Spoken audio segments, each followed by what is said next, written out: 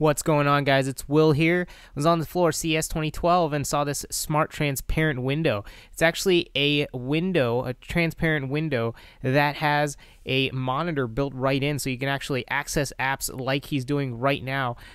Basically, Twitter, time, clocks, email, all these things are kind of built in. It makes the window into a monitor that overlays through to the outside. So you could be staring at your pool in your backyard or staring out your front yard, and you'd have apps built right into the window that you can access whenever you want to. Really kind of opens up the flexibility that you can use this.